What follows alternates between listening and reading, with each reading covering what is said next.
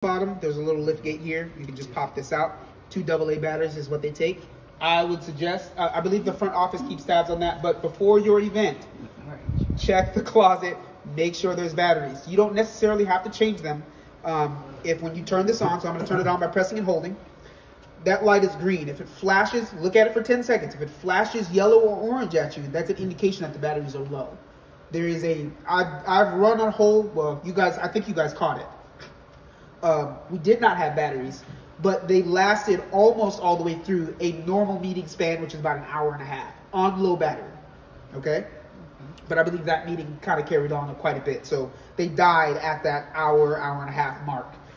So if you see it and it flashes orange at you and it's not muted, and it's a flash, it's not like it'll blink at you a couple times. It doesn't stay orange like this, right? So if it flashes orange at you within 10 seconds of you turning it on, it's telling you it's low battery.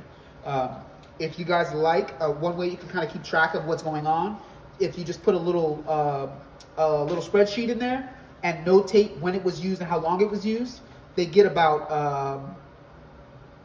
I believe it's 8 hours of runtime.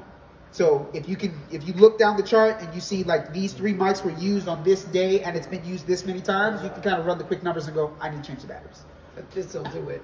Oh yeah, it'll run. I've only changed the batteries since I've installed them twice. And that's been how many months now? Right? We've had 1 meeting every month. So you could almost run, if you had two meetings every month, you could run those 2 meetings. And then I would say it doesn't matter if it doesn't flash at you, change the batteries. Because you don't want it, like any events that I typically do, that I'm paid for, I'll change the batteries out. You could have put them in there yesterday. I'm not taking the chance. I'm changing them out. These are double A's? Double A's. So you'll need, I believe the count 2 in each. Okay. Even the handheld mics require 2. Yes. I believe the count is over 24 batteries to power to change out all the microphones. So I would say, keeping about 48 on hand at any given time. So if you buy 2 boxes of 12, just as soon as you use that 1 box of 12, order another one and just keep them on rotation so you're never without batteries. For your Wednesday, your board meetings are typically when you're at full extent, where you're using almost all the tabletop mics, the handhelds, almost everything you got. All right. So to mute it, it's almost like the other mics. Just push this in once, it'll turn yellow, indicating that it's muted.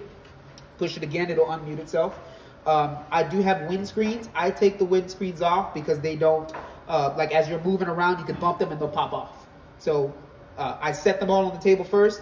The windscreens are in a little Ziploc bag under power cables and adapters. I guess I classify these as an adapter, but they're all here in this little bag.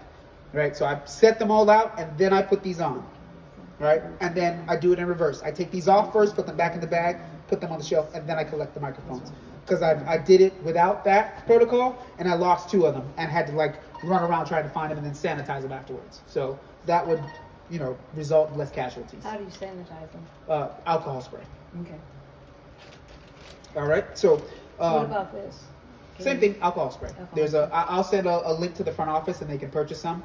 I would not use any other detergents than alcohol. The reason why is because it evaporates. It does not last long enough to short out the circuit. All right.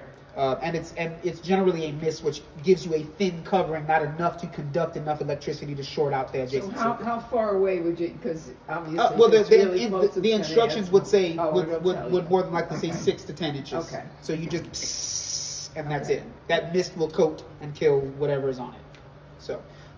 So that's that. Same thing with mic etiquette in this case. If you don't have harsh P's or plosives, or what we call them as engineers, if you don't have very harsh plosives or a lot of sibilants with your C's and S's, you could use this mic without it, right? Just watch your range. What's his name? His name's not Frank. Is it Frank? Yeah. Your finance guys? Yeah. Yeah. He was a rapper. He is a very good example of that. But all he has to do is back off the mic a little bit. He would go. That's you it. Get that. Yeah. So I'm like, okay, Frank, take it away. Yeah. So in that instance, all he would have to do is back off the mic some, but that's what these are for. So these are not always needed. I would say put them on because, who knows? You might have a cold one day and now you have harsh plosives, right? As an engineer, I've seen it all, right? Somebody sounds perfectly fine in rehearsal and they sound completely different the next day for the event. So it's not going to change the sound for the worst. I'd rather you have them than not need them than need them and not have them. Okay, so take them out, put them on. You'll be good to go for the event. If you find that, because even with this on, you can still get some of that. Just back off the mic just slightly. Now you don't have to like talk at it like this, but just enough where you hear it go away. And you can do the test by using those words that have P's and S's, right? And as soon as you hear that your P's and S's aren't being picked up as loud pops and cracks, you know your distance is perfect. That's the test. It's super simple, right? So don't get too scared of the mic. You'll just want to find where you live in reference to how your voice reacts to the voice coil of the mic. Why is each mic different though? Each mic has the exact same voice coil, okay, right?